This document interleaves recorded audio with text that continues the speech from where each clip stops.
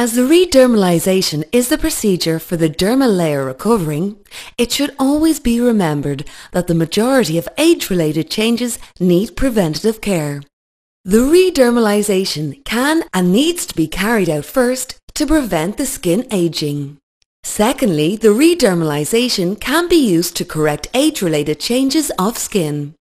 Thirdly, the redermalization, being a physiological procedure, can serve both for maintaining and creating a nice basis while other aggressive procedures in cosmetology are acting. The redermalization can be used as a preparatory and rehabilitation mean used before and after the aggressive procedures have been carried out. The term redermalization itself speaks for what we retain the major layer of the skin, derma, aiming the improvement of its structure and architecture, and also at functioning amelioration of the main cell, fibroblast, and other cells located within this layer.